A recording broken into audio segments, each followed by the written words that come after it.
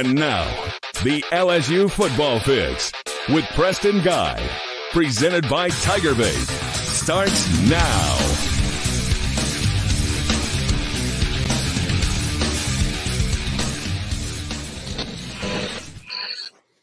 And welcome on in to your LSU Football Fix. Back at our normal time on our normal night, Monday nights at 8 o'clock, with our normal co-host, Zack, Nagy. We're all back at our normal times. There's finally no LSU basketball or Christmas or the frickin' bowl game in the way. We're back to our normal time. Guys, if you're watching tonight, please make sure to hit that like button. Of course, Fire 3449 beat us to it tonight. Hit the like button, everybody. Call Me Larry claims he was the second person to hit it. So I appreciate you, Larry. You even beat me to it. Here, I'll go give it a like real quick. Smash. So yeah, y'all make sure to hit that like button, get the analytics rocking and rolling. Just a little note here.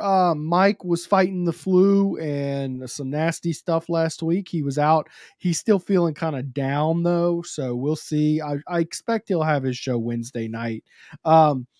Our last show for the year here, as y'all know, this is the football show.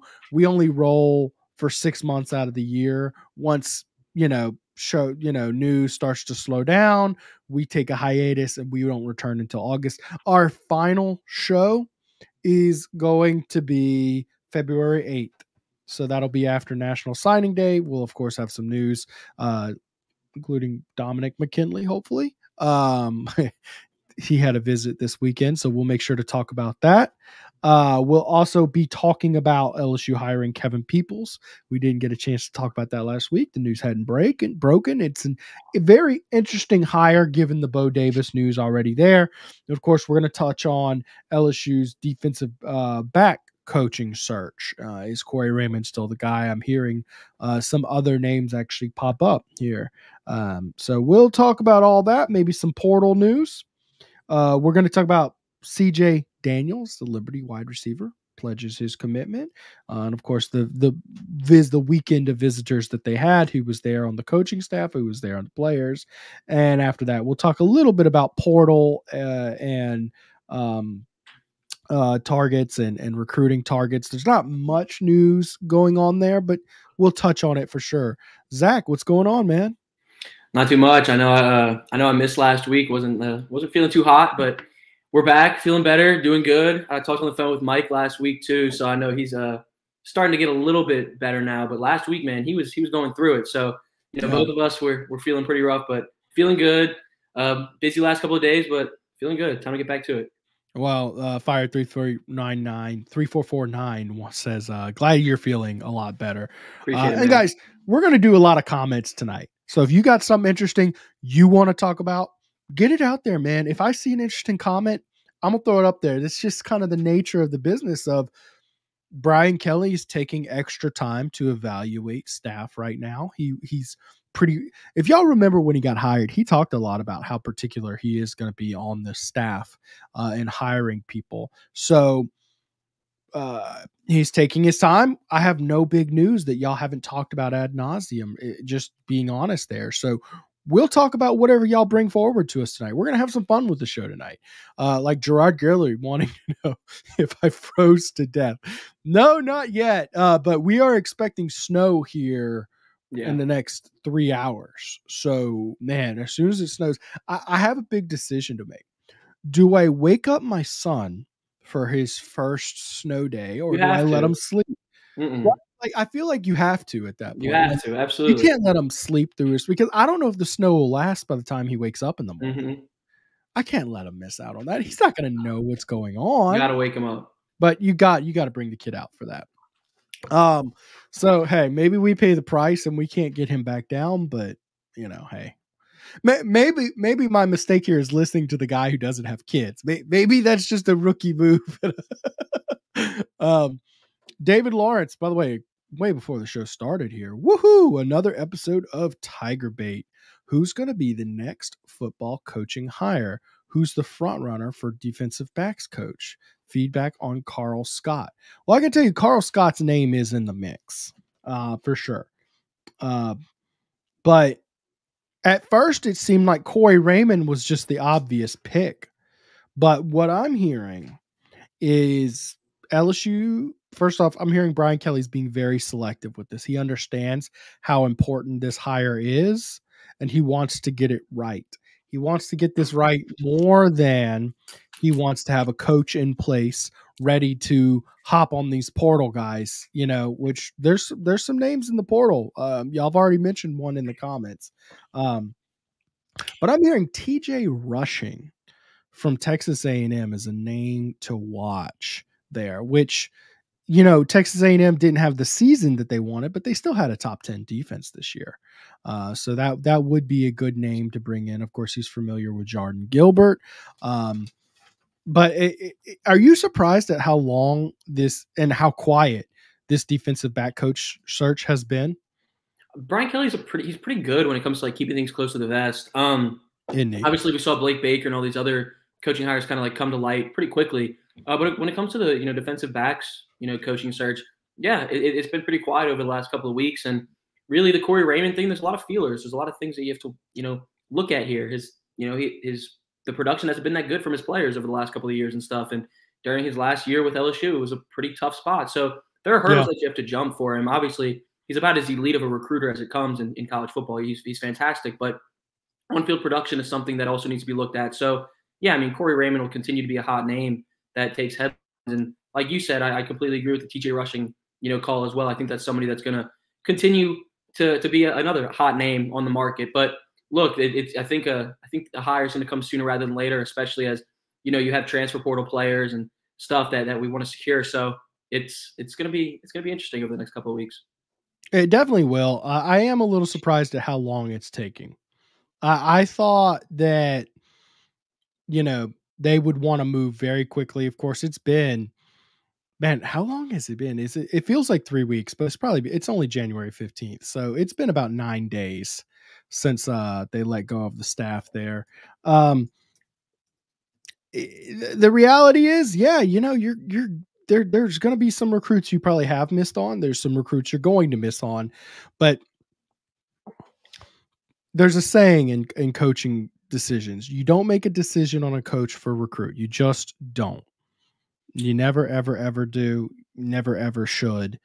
Because the coaches should have a longer lasting impact, and the coaches impact, like each coach you hire impacts about how well a dozen or so players play. Agreed. So you can see why the coaches are ultimately more important than the players, because the coaches bring in the players and develop the players and all that good stuff. So watch out for one of those guys to come in. We'll see. I thought it was a done deal with Corey Raymond. I really did, but I'm not hearing that anymore. In fact, I would say at this point it's probably more likely that TJ Rushing comes in, because if it were Corey Raymond all along, and what would the holdup be? He doesn't have a job at Florida. My first thought went to, well, remember how Les Miles, but right before he got the Kansas job, settled his buyout with LSU for like $400,000 or something like that. My first gut instinct went to, okay, well, if he takes a new job and his new job pays as much or more than his old job, then your buyout becomes nothing, because that's how buyouts work. You only have to pay them until they land a new job. And if that new job is underpaying, you have to make up the difference for what you owe them. So my thought was, okay, well, he's just trying to negotiate whatever buyout. He's trying to get a quick check, and Florida's calling him out saying, nah, we know why you're doing this. But that would be settled by now. That wouldn't stretch out this long. If that truly I'll say was this. going on. I'll say this on that. Obviously, everybody looks at it as one coach for the defensive backs type thing. Not every program goes on and gets a safeties coach and a cornerbacks coach. But for LSU, from what I've heard from people kind of familiar with the situation, it's that they're going to look to get a cornerbacks coach and a safeties coach, not just one defensive backs coach. So kind of when you go about the process right now, you can kind of say Corey Raymond or TJ Rushing, or you could say Corey Raymond and TJ Rushing, because TJ Rushing has a specialty with safeties, and obviously Corey Raymond has a specialty with cornerbacks. Right. So at the end of the day, you could get both. You could get two fantastic coaches. That would require – hold up. I'm glad you mentioned that, because you already brought in Kevin Peoples and Bo Davis. Yeah, so you're not afraid to go out and, get two guys to handle one position group, and that being defensive back. So look, Brian Kelly, Scott Woodward, this whole athletic department has shown they're not scared to break the bank. They're not scared to write the checks, hand them a blank check and say, whatever you want, let's go. So you can see that happen with the defensive backs group here. So look, it could be Corey Raymond. It could be TJ Rushing. You could bring in somebody else. There's a couple different options that they've been looking at as well, 2 or 3 other guys. So look, at the end of the day, we can sit back here and say, oh my goodness, is it going to be one or the other? But you're going to get 2 guys to handle your defensive backs unit for the foreseeable future. And who knows, TJ Rushing will be fantastic. Corey Raymond from a recruiting perspective would be fantastic. But you have all the, you have the money to go out and get whoever you want. Right. So it's going to be exciting. And to what you were saying, I do think it's been taking quite some time. But I think you'll see something happen sooner rather than later. I would hope this week, but again, you don't know the time frames anymore. Well, Woodward's not playing around. Not at all. When it comes to getting this team right. He wants a championship football program and is willing to pay and raise funds to make that happen. Completely agree. That being said, outside of Corey Raymond, other names to keep, of course, Seattle Seahawks defensive passing game coordinator Carl Scott, that was mentioned in the comments as a guy to watch out for, but also Memphis defensive backs coach Charles Clark. Keep an eye out for those names. We'll see. I'm interested to see. So at this point, because you now have an assistant defensive line coach who's essentially going to be like an edge rushing specialist, jack linebacker specialist. Love that, because Brian Kelly really said we need to fix this defensive line in a big way. Who are the best possible guys I can pull in? And I thought it was funny. Big Game Boomer, he puts out his list. Not the best list in the world by any stretch of the But we're going to agree with this one. Number 1 on his list was Kevin Peoples, and number 2 was Bo Davis. Yeah. And from everything up, both Missouri and Texas fans were devastated to see those guys go. And I think that speaks volumes that they were like, oh no, we lost that guy. Texas, I talked to some people in the know at Texas. They said Bo Davis was a big part of why Texas came back. So you're fixing your defensive line in a major way.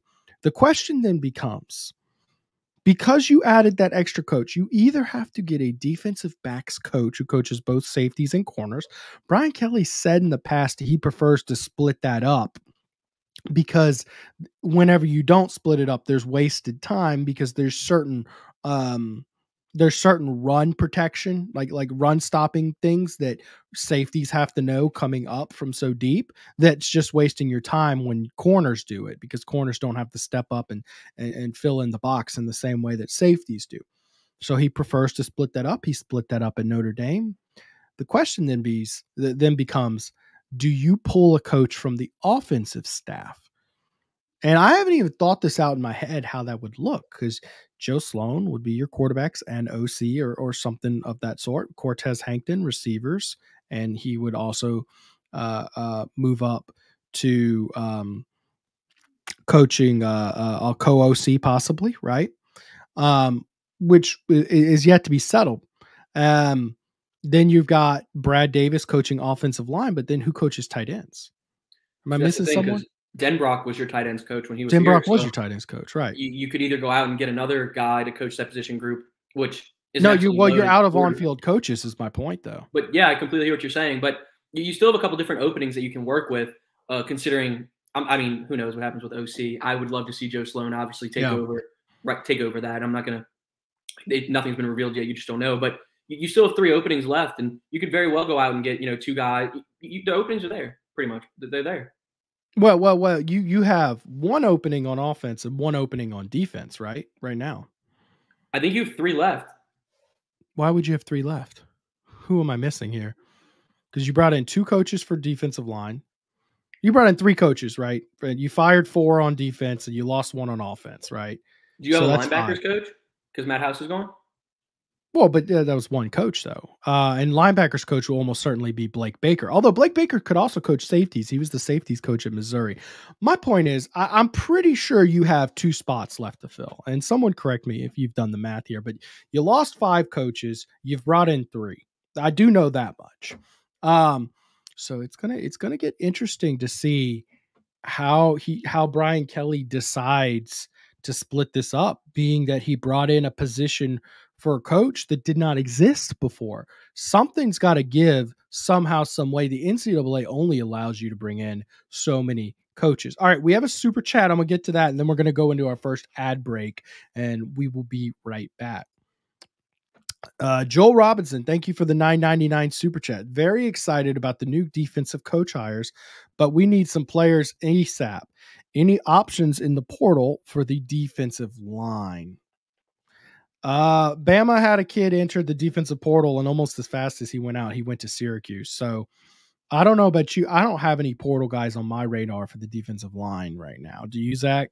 I think at this point in time, there could be like 2 or 3 guys that emerge over the next couple of weeks, especially considering Bo Davis is such an elite recruiter. But I think this is going to be the type of thing where you look at the second portal window in the spring and you kind of see what you have, see what you're working with. And obviously it's slim pickings that you have right now on the current roster. But I think it's going to be the type of thing where you wrap up spring ball, look at that second portal window around that late April to May time slot, and you go out there and you try to get some defensive linemen. And I think you try to get 2 or 3 because at this point you're kind of battling the scholarship count. You know, you only have so many openings left. So some people will leave through the transfer portal in the spring from LSU, open up some more roster spots.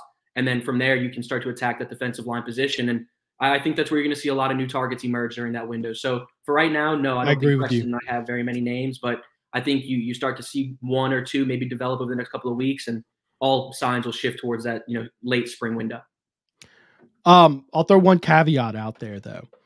The coaching carousel, as head coaches accept new jobs, their portal for their team opens and it opens for 30 days, right? So Alabama, then Washington, then Arizona. You get what I'm saying? Like, as these head coaches are moving on, those are 3 teams right there whose rosters are subject to be rated. I mean, that's the era we're in right now. So I think that those are things to keep an eye on, but I honestly think for now it's going to be quiet. Now, Alabama has Desmond Ricks, who entered the portal, which, thank you for the super chat, Joel Robinson. That's a interesting one. You remember what he said when he committed to Alabama on signing day? That was unbelievable. That was hilarious. He said Tigers by mistake.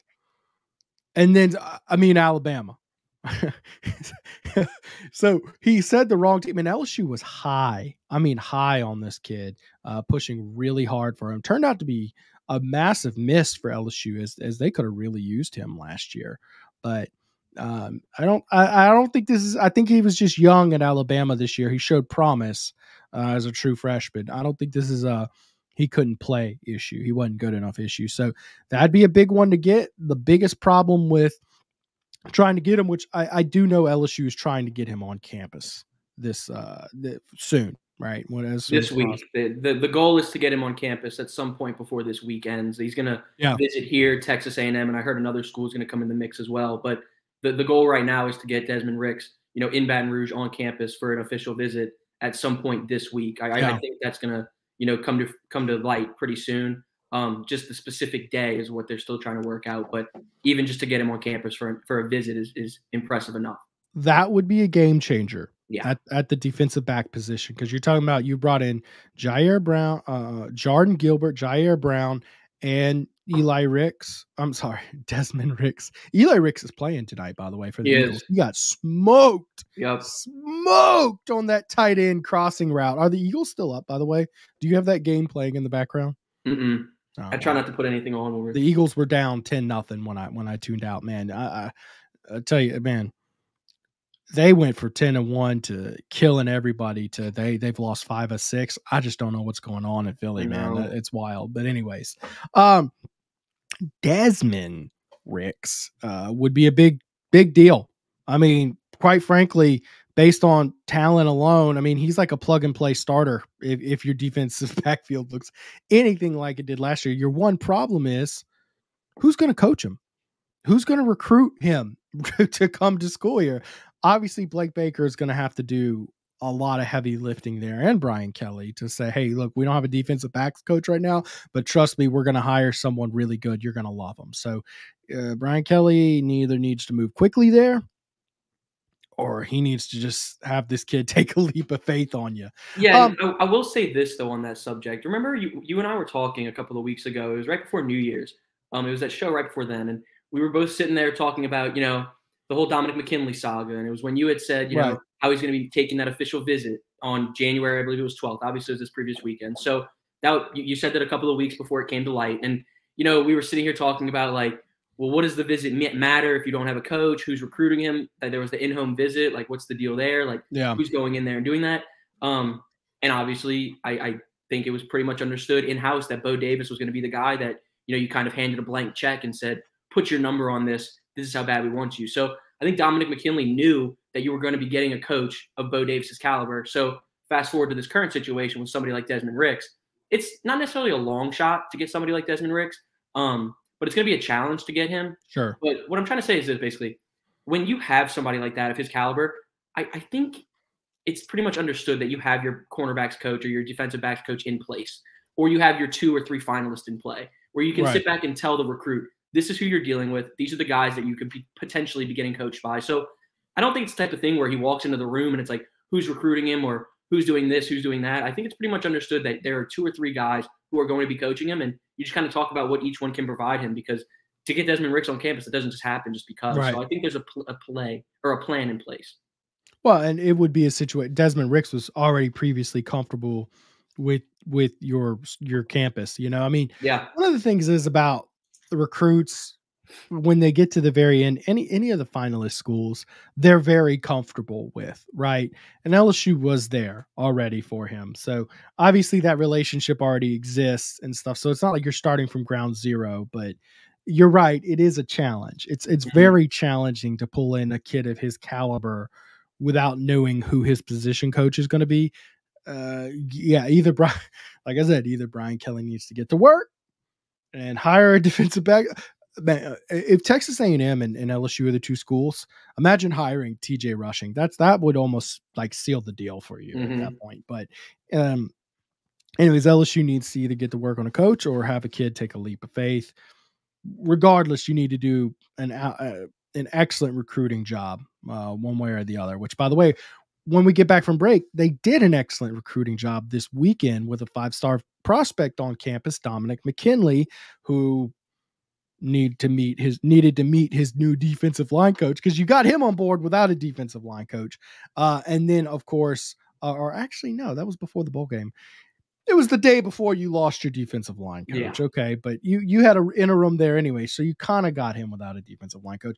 And then, of course, we got to talk about CJ Daniels, the big wide receiver commitment out of Liberty. But first, we're going to talk about Celebrity Theaters, guys. As y'all know, Celebrity Theaters has stepped up as our title sponsor this year.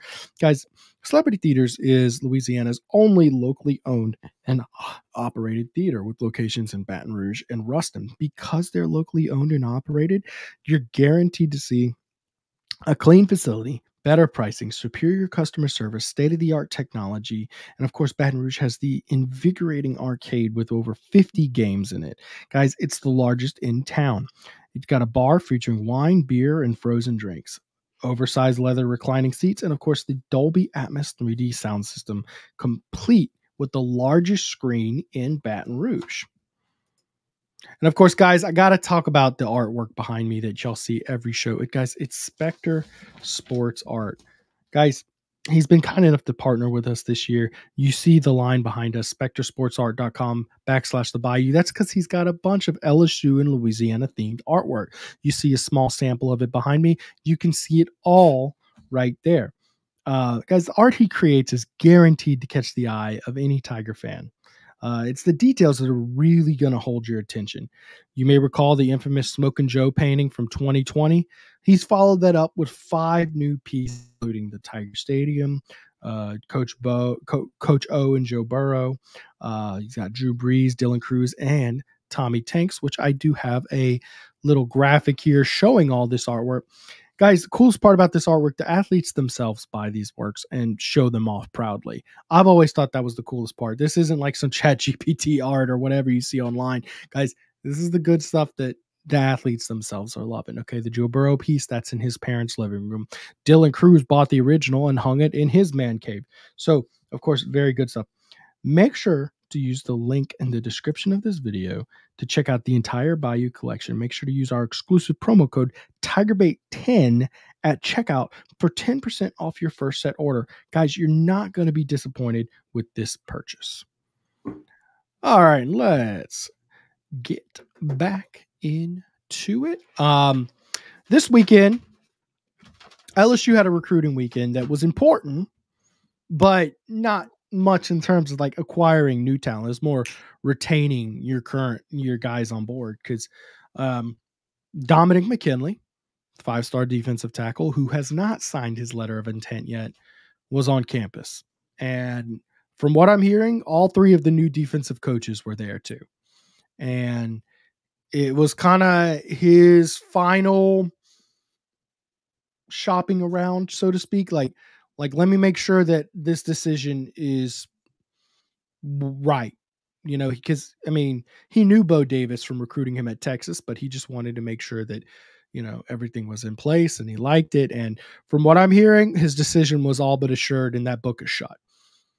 I mean, at this point of the players you're bringing in, given your current roster, Dominic McKinley has to be probably the most important player you're bringing in this year, right?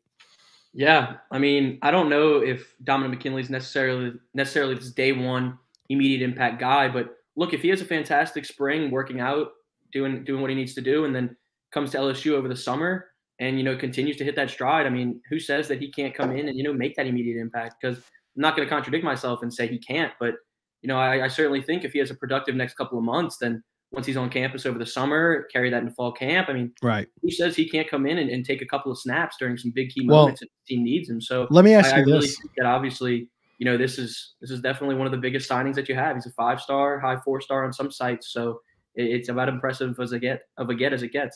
So I agree with you on the development. I'm not sure he'll be ready, but that doesn't mean LSU won't use him. And agreed. If he's not a guy who's playing early on, because I'm assuming LSU would use at least 4 defensive tackles, right? Oh yeah. Who is playing if he's not? They would have That's to hit the portal really hard. Right now, I mean, you're only working with, you know, Jacoby and Guillory. You just got shown Washington, the JUCO transfer. He got on campus over the weekend. Yeah. He joined, you know, 13 other early enrollees to make it to campus. And like I said, Jacoby and Guillory, Jalen Lee. I mean, you named all the returners just there. That's it. You got slim pickings, man. You got slim pickings. So, you know, to get somebody like Dominic McKinley on campus for just this weekend, man, like, in my opinion, it was important to get him on campus when all of his, you know, the guys in this recruitment class are making it their way to move in. So I think it was just an important piece to get him on campus, see Bo Davis, Blake Baker, Kevin Peoples, see who he's going to be working alongside. And coming back to what you said, though, yeah, I mean, not a lot of returning depth. You're going to have to hit the portal. And Dominic McKinley, even if he's not ready, he's going to have to be ready. He's going to have to be prepared to step into those big moments because of the lack of depth that you have. So, yeah, I mean, who's to say that he doesn't actually get in and make a little bit of an impact? I would be shocked if he doesn't, unless they hit the portal hard. Agreed. With this current roster, I'd be shocked if he's not your 4th defensive tackle. I think, of course, Jalen Lee and Jacoby and Guillory are going to get your first looks. I think Jacoby and Guillory is going to be your guy who is your best defensive tackle currently. I could see him competing to be your 2nd starting defensive tackle. I really could. I'm also interested to see if any of these defensive ends bulk up and slide inside. Who's the Santa Monica defensive end from a year ago, the 3-star kid? Dylan Carpenter? Yeah, Dylan Carpenter is a kid I'm really high on with a frame that's certainly big enough, but he would have to add a lot of weight because he is a true defensive end size last I saw. But that's a kid I just curious about. I'm curious if he could slide in. But I think someone will have to, if you only have 5 defensive tackles on roster next year, someone will be forced to, whether they want to or not. And if they're a defensive end, if you're going to have guys who aren't starting, you might as well put on some weight and see if you can get some reps on the inside. Because, I mean, the odds are that with 5 defensive tackles on roster and a lot of them being young and new to your team, and one of them having not really played at all this year in Jalen Lee, the odds that you get 2 high-quality SEC players out of that is pretty low right now, just statistically speaking. I'm not telling you that none of these guys can do it, but just playing your odds, it's pretty low that you get 2 just stud defensive tackles. So it is looking like that position could be a problem. That's why I do believe that I think the portal will. I'd be shocked if you don't land at least one guy in the portal. Shocked. Agreed. Let's see if we got here any interesting comments here before we move on. Chevis Jackson, the Marshall defensive back coach. There's been a lot of buzz on him, but it's been quiet. Been pretty quiet around him. Someone wants you to talk about Carl Scott, the Seattle defensive backs coach. You got anything special on him? Not too much. Not too much. Not too much. We're talking about an NFL quality coach. Right. Defensive backs weren't necessarily a massive problem for the Seahawks, but they are losing their coach this year, and Pete Carroll. But it's not like he was coaching up the Legion of Boom over there. Let's see here. Reaper seems to say we have 3 openings still. Okay, well then I guess my math isn't mathing somehow, some way. And Chance Babin says cornerback, safeties, tight ends, but I'm not sure that that's accounting for the extra defensive line coach. Especially, unless Kevin Peoples is not going to be an on-the-field coach, which they have not officially announced his role. I can't imagine a world where he goes from being such a stud on that Missouri coaching staff to off the field like an analyst position. No way, right? I don't know. That is kind of a tricky situation, honestly. I didn't really think about it in that perspective. Pearl River Fury wants to know, what about Tommy Rees from Alabama, their OC? Well, he's certainly a guy who's going to be available if LSU wants him, and Brian Kelly does have a relationship with him. Are you impressed with him as a coach? I'm not too nuts about his offenses. I think he's a coveted guy. I think a lot of people want him. I just know that when I'm sitting back and looking at who I want to fill the LSU offensive coordinator slot, it's hard for me to not look at Joe Sloan and be like, I want that to be the guy. So to answer your question, am I impressed with Tommy Rees? I wouldn't say it blows me away. It doesn't technically move me. It doesn't move the needle. But it doesn't go to say that he's a bad coach by any means. He's just, my eyes, I have tunnel vision when it comes to, Joe Sloan taking over that offensive coordinator slot. So I have it too, man. Kind of indifferent. I would rather take a shot on a guy I know is an elite, bright, and up-and-coming mind, Joe Sloan. I know that Joe Sloan, and I've seen Joe Sloan coordinate an offense that looked really good in the bowl game, minus we'll call it 5/8 of Malik Neighbors because he was out after the first quarter, minus the Heisman winner, right? And that offense didn't miss a beat, dude. It was looking good. I'd much rather stick with him than go a Tommy Rees route, but man, I'm hoping that that doesn't end up being the decision, and he comes in and makes me look really stupid. But I am not high on Tommy Rees personally, but the hire does make sense. And of course, sometimes continuity and familiarity can breed success, right? And that might be the situation with him and Brian Kelly. Got another super chat here, dude. Why is nobody talking about the Saints defensive back coach, specifically safeties? Cat is churning them out. It's rare that, not a lot of NFL coaches don't want to leave. Which, by the way, I don't even know the Saints defensive back coach off the top of my head. I'm trying to think of him. Let's see, but.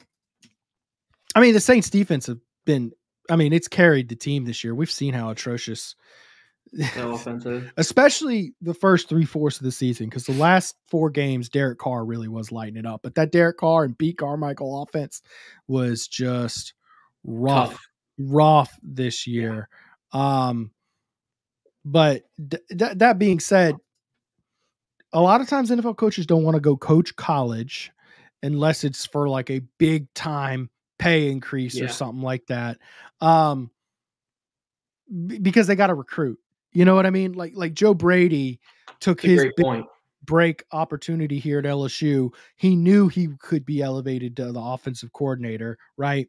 And he still bolted for the NFL. Some guys like, if you like recruiting and all that good stuff, it's a grind. It's more work.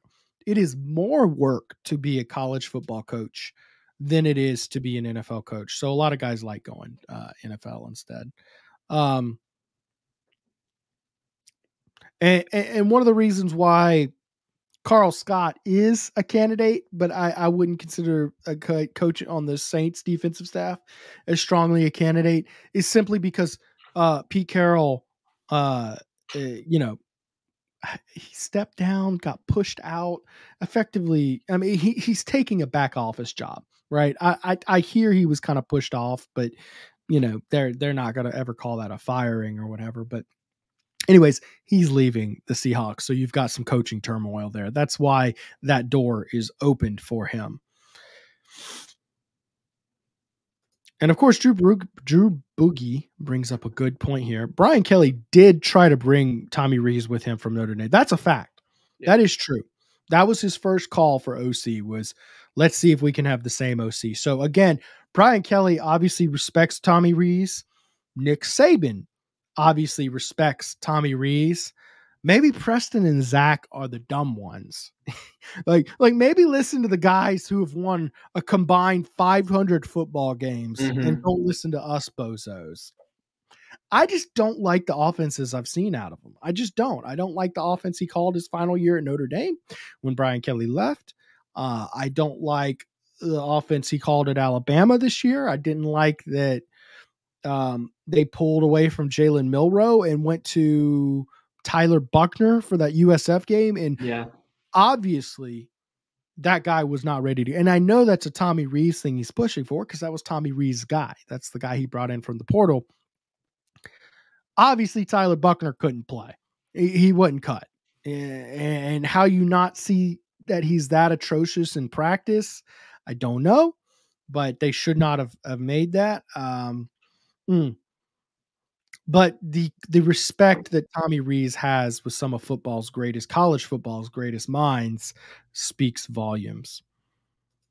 Van Bennett. I'm sorry. I'm having a little trouble read here. Got the snow brain on tonight, guys.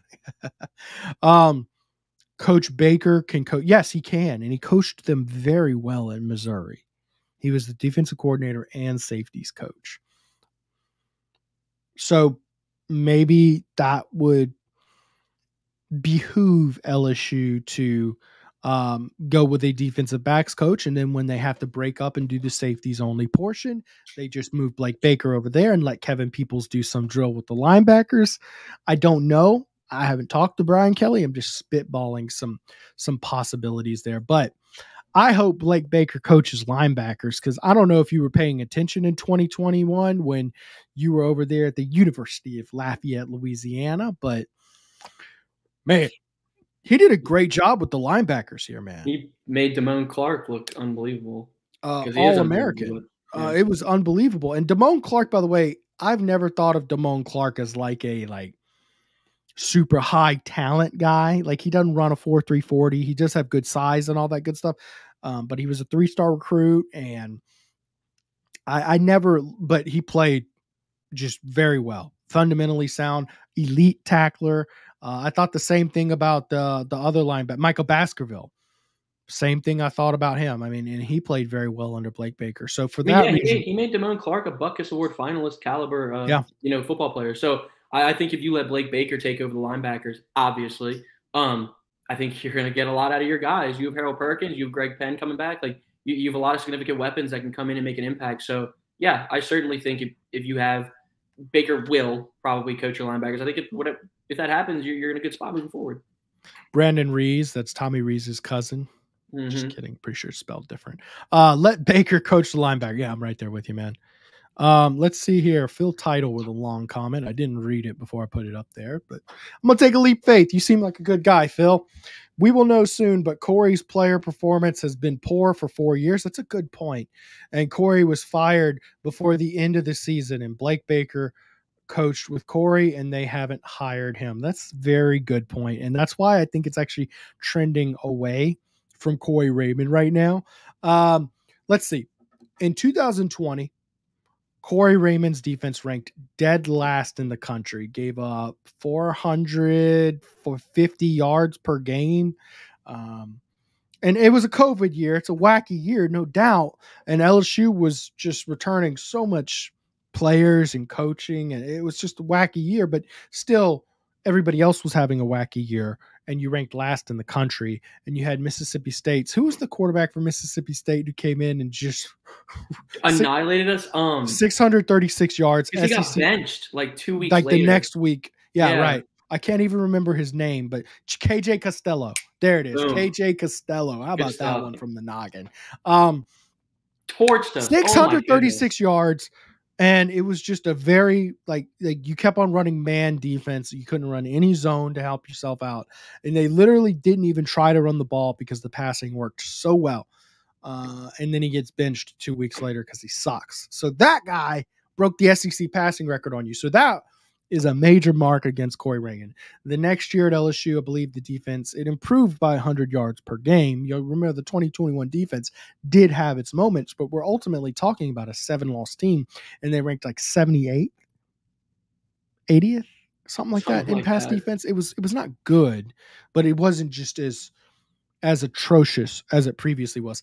Florida, 1 year forward. Of course, Florida's got a rebuilding job. Your boy, Billy Napier, running the show over there, but he had his hands full, as every coach does in this era of the transfer portal NIL, where you get a new team, you have to rebuild the team. Just that's the way it is.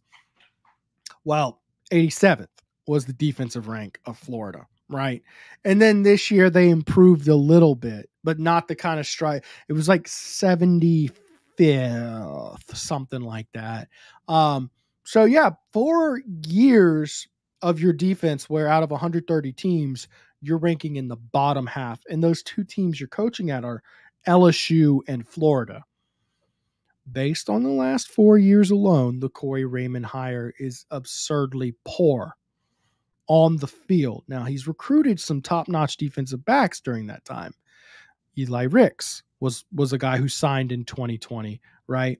And before that, you already know the positive accolades with Corey Raymond. And I was talking to some guys, some of his former DBs, and they just rave about how good and awesome Corey Raymond is. And, you know, we know the guys he's developed and recruited at LSU. The legacy is immense. But to Phil Title's credit, the last 4 years have been lackluster. And that's to put it mildly. Only 450 yards game. So that was only 1 year. That's funny. That's funny. Kent Jones says he's glad you're feeling better. Are you fully over it? Thank you, Kent. We're getting there. Feeling a little bit better. Yeah. I'm not in the same boat as Mike. I know Mike. He called me. He was telling me he's lost like 8 to 10 pounds. Man, he's been going through it. But yeah, I'm feeling a little bit better this week for sure. It must have been all that semaglutide he was taking from the clinic we were running commercials for. What was it? Drip IV. Yeah, there we go. They stopped running commercials on this show, so it is what it is. Let's see here. He had Stingley and Ricks. Well, I mean, he also got Stingley and Ricks, but yeah, on that 2020 team, man.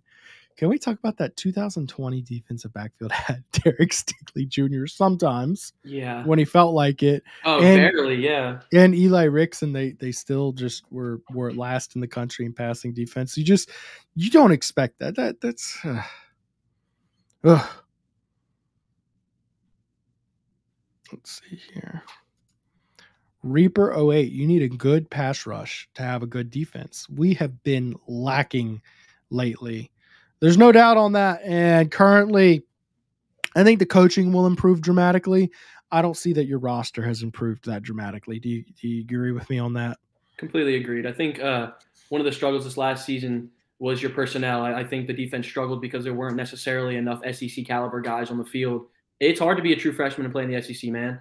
And when you're relying on, youngsters like Javian Toviano, Ashton Stamps, Jeremiah Hughes, and you're relying on these youngsters to handle, a secondary where you're going up against some very talented wide receivers, it's very tough. So, look, I think personnel is an issue.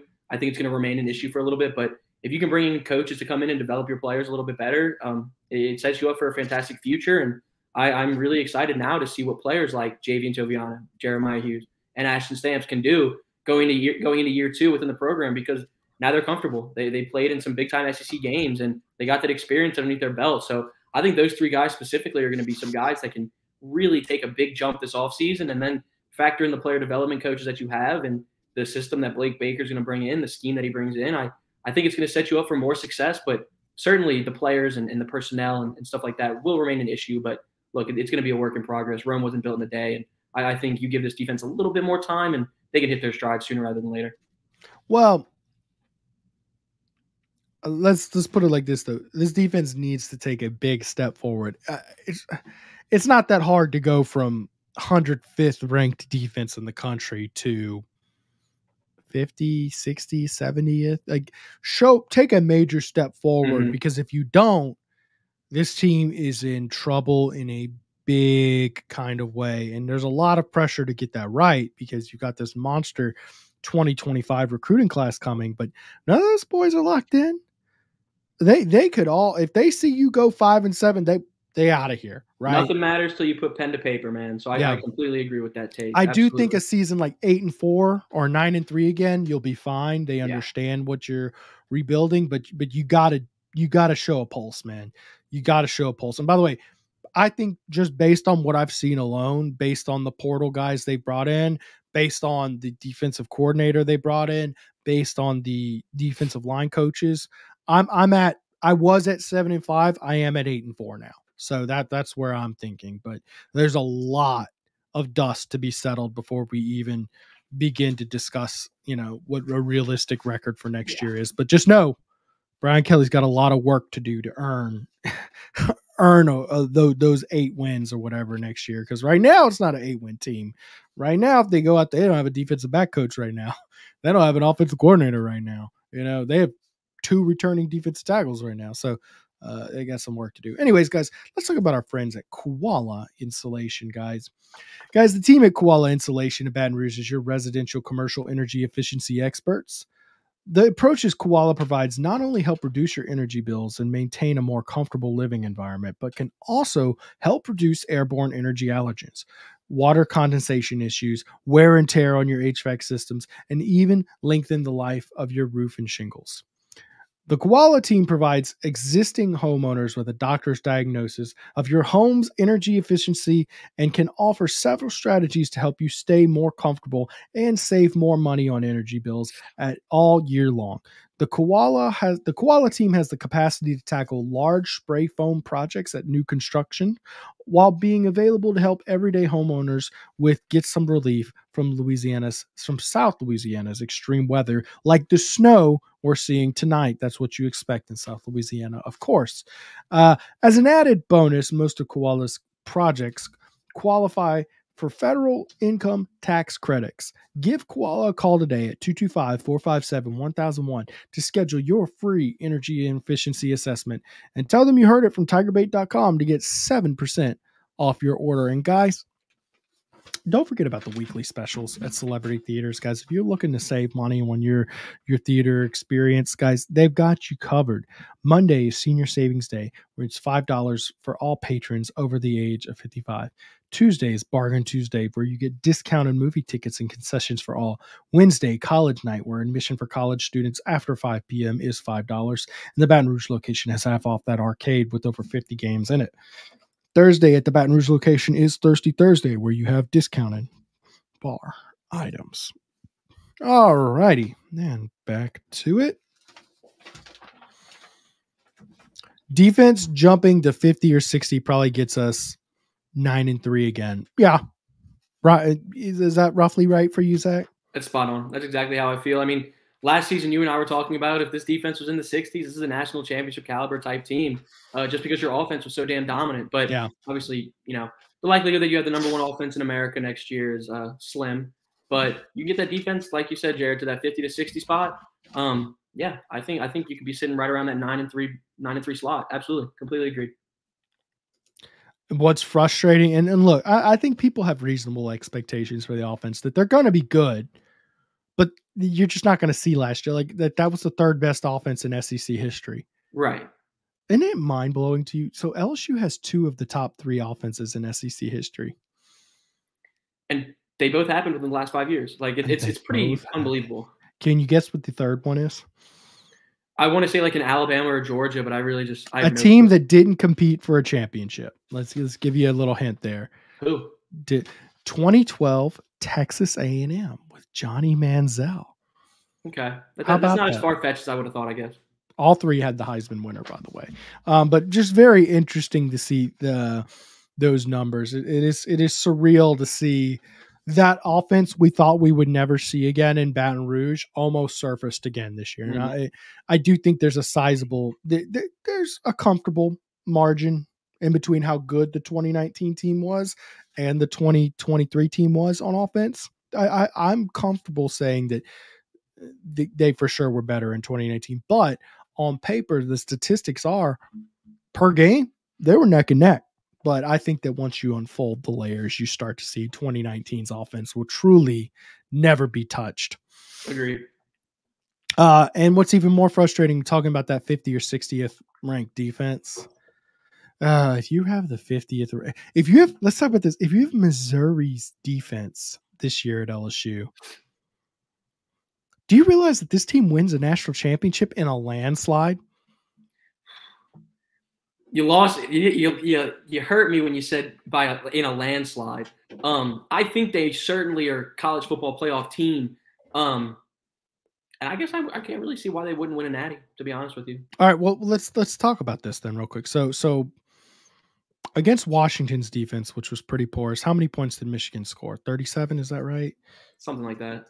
Michigan, Washington score. My only rebuttal to that would just be 34. That Washington's offensive line was so damn dominant. It's a Joe Moore Award winner.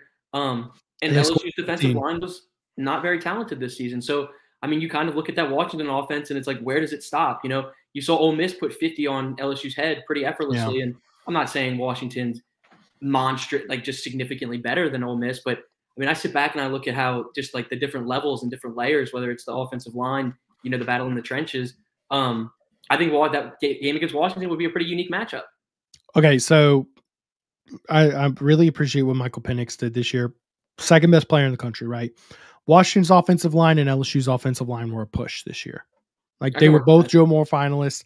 I think there's a big argument that LSU's probably was just as good, maybe a tiny drop back more. But it just wasn't an undefeated team going to – yeah, I can work with that. No, I mean, it's fair. And look, Cole Kublik, I think, actually does a lot of like the research and film study to give that out. So I think that unlike other awards, like you actually do have a knowledgeable guy watching film who knows what he's talking about for it.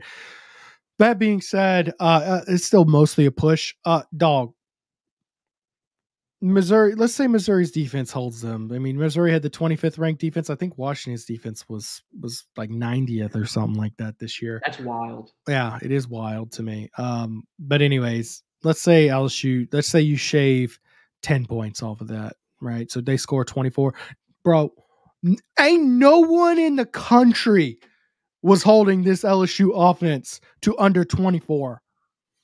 And look, the LSU offense was getting better as time went on. So yeah, they had their one bad game 1 against Florida State. Bro, they were putting 40 on Michigan. There's no argument that I can make for LSU's offense. Like I know LSU's offense is going to go out and hang, a 45 ball on whoever it is, honestly.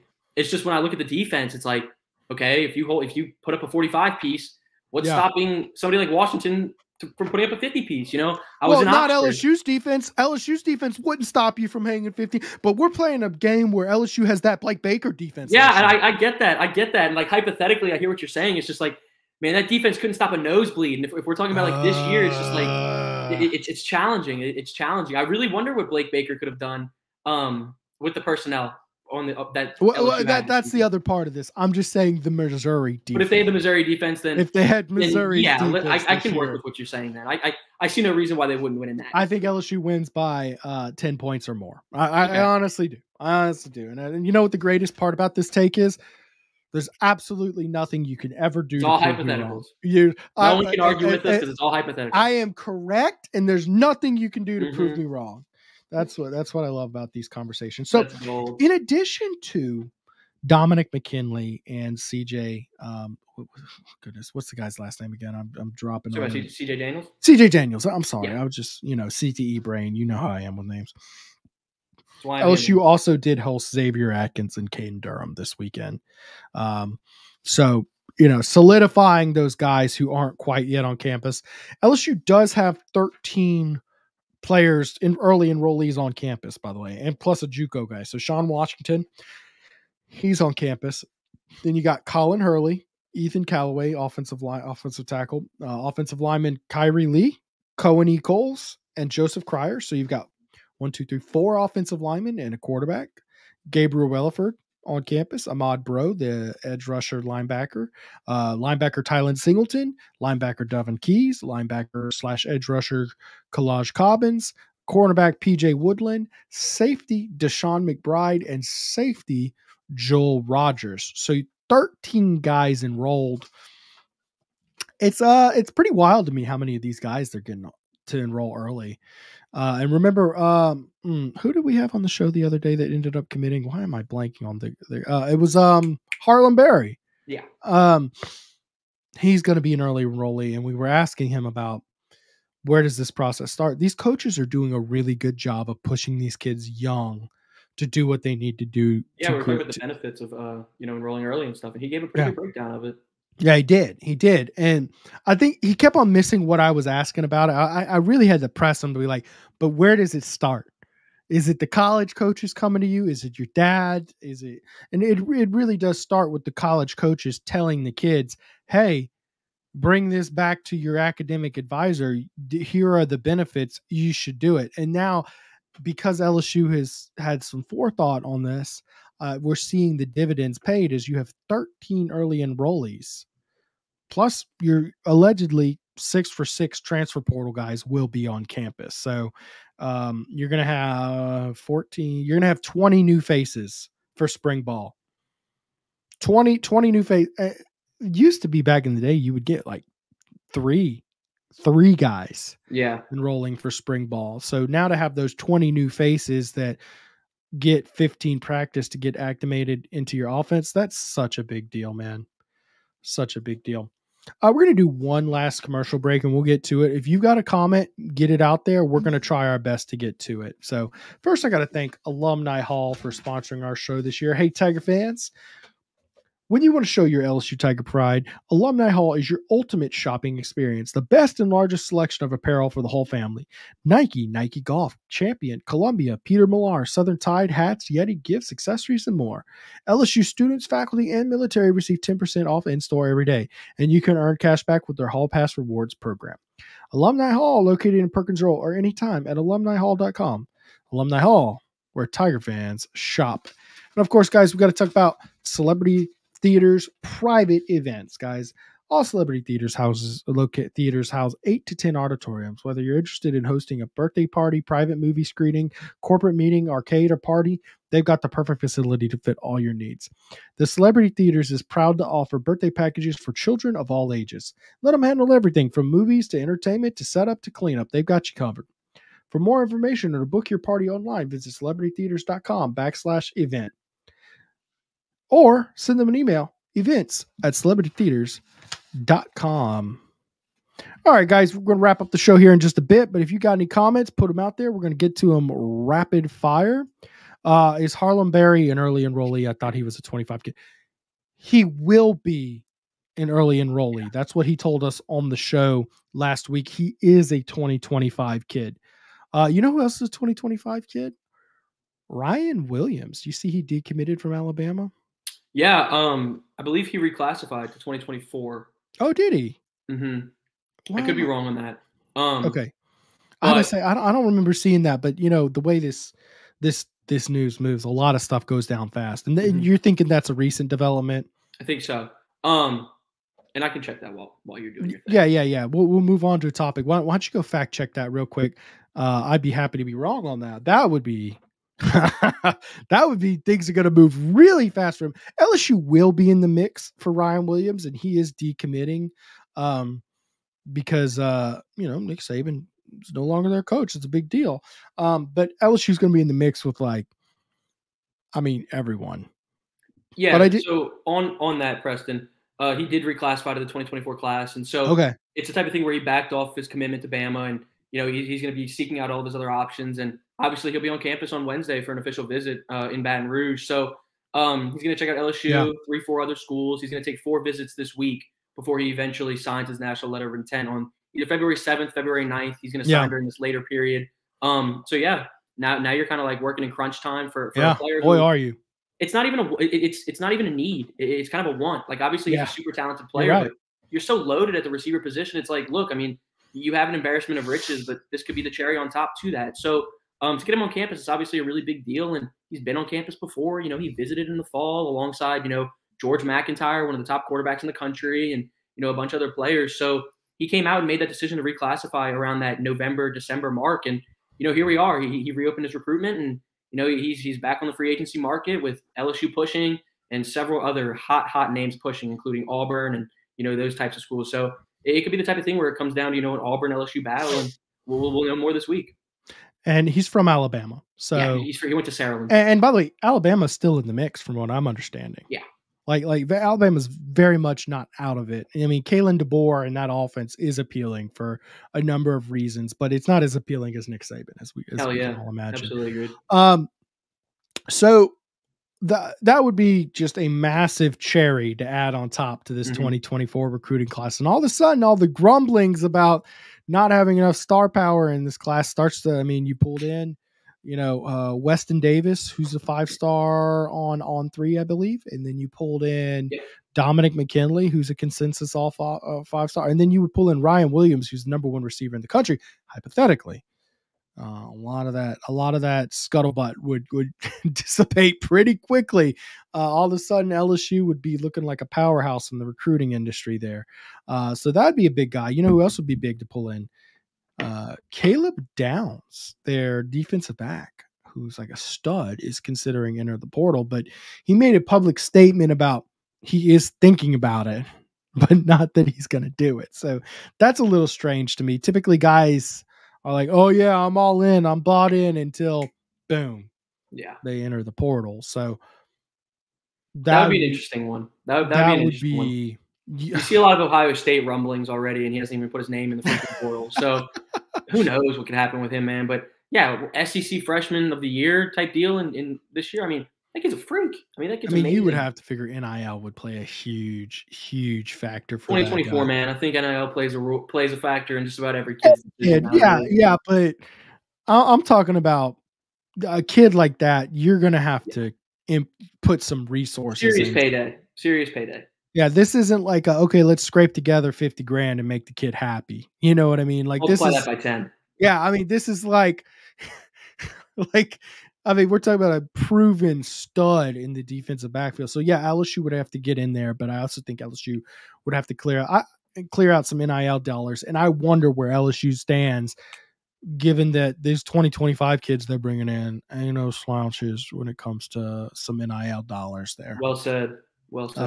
I can only imagine what kind of deal Bryce Underwood is having to get. I have no clue, but y'all all heard what Matt Rule said on it. Well, guys, it's been an outstanding show. I appreciate y'all for joining us as always. Make sure to hit the subscribe button to our channel. Our channel is rapidly growing. We appreciate all of your support. And make sure to hit like on this video if you enjoyed seeing it tonight. Hopefully we'll have a lot more news to talk about on the defensive coaching search next week, and maybe an offensive coordinator and who knows what else. We will be doing this show live every Monday night at 8:00 until February 8th, because as you know, this is the football show, and it's going to get a little thin on football content. So we go on a hiatus until August when football news starts picking back up. So we will be back again in August after that. So make sure to hit like on this show and subscribe to get our handful of shows left for the end of the year. Make sure to go follow Zack on Twitter at znaggy20. You can follow me at pguy77. No underscore anymore. The handle was relinquished after a dozen years. I'm so excited. So y'all give me a follow on Twitter if you have not already at pguy77. Thank y'all. Y'all have a great night, and we will see you next week.